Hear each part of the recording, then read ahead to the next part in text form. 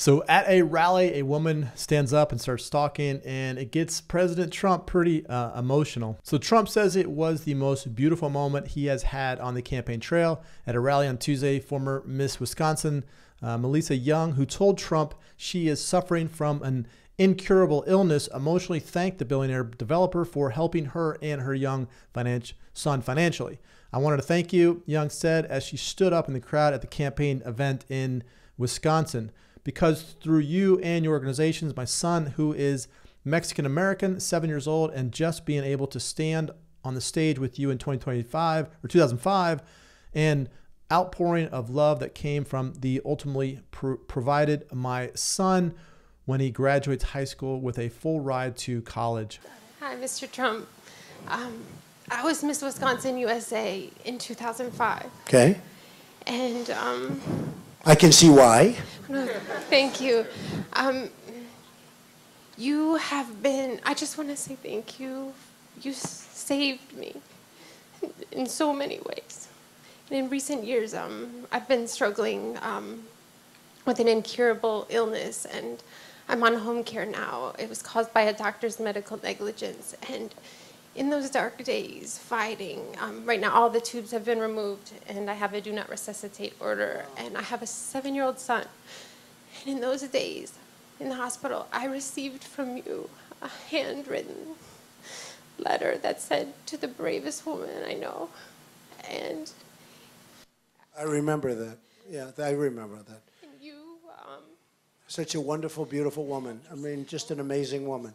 And are you coming along okay? no, sir, but that's okay, because I'm here right now to thank you in person, and that was my biggest dream.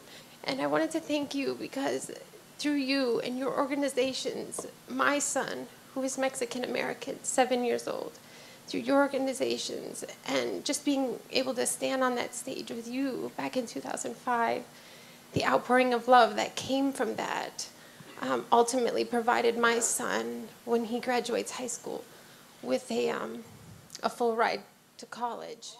And that That's was great. And you know what we'll do? We're going to watch him. You're going to watch him, Tana. Tana, watch him. We're going to be watching your boy, okay? But you're going to hopefully be around. You're not going to have anybody watching. You're going to hopefully be around. Those doctors are going to be so wrong. But we'll be helping you. So we thank you. God bless you. And just, you know, he's a Mexican-American. And you, because of your efforts, have sent him to college. And I've been writing letters to him for when I'm in heaven to tell him that what you've done for him, now he has a great responsibility to pay it forward, just as you have done for us. And I can't thank you. That's so nice. Thank you, honey. Thank you. I'm sorry. I have to go down and say hello. Is that okay?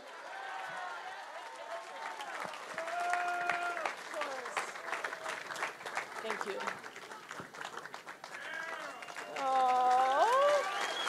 I know this rally is from a long time ago, but these are the things that were never posted on the news. And they're trying to keep Trump out of the White House in 2024, which to me it seems like the media would be crazy to try to do that, because these are the type of things that happen. I went to one of his rallies back in 2016, 2015, whenever he was doing the rallies. And I remember a lot of these stories were coming out. And these are the things that the president, they always knock him down and they say that he's an awful person. But to me, it seems like all these stories and people at these rallies who come out and support him, they're supporting him because of the fact that he's not the person I think that the media is trying to portray him. But the only reason the media is portraying him is because the Democrats don't like him. They don't want him in office. They want somebody that they can pick and put in office. And I think they should let the people vote who we want into office rather than have the Democrats decide who should be in office. I personally think that Trump's going to have a hard time in 2024, but the media should allow him to run for president because the ratings on media is just absolutely through the roof. To me, it seems like he would be huge success for media, and that's why I personally don't understand why they want to keep him down and keep him out. They should say to Democrats, sorry, we're going to try to get him in the White House because he's a media sensation for us. But we'll have to see. I think I'm from Florida. I like DeSantis. I think Robert Kennedy Jr. would be a good candidate. I think DeSantis, those two going at it in 2024 would be a very good run for the presidency. I think Trump, Biden, why don't they just retire and play golf the rest of their life? Let some younger people, more, I don't know, energetic, but let some younger people get into the White House to have some fresh ideas about how we can make changes into the future.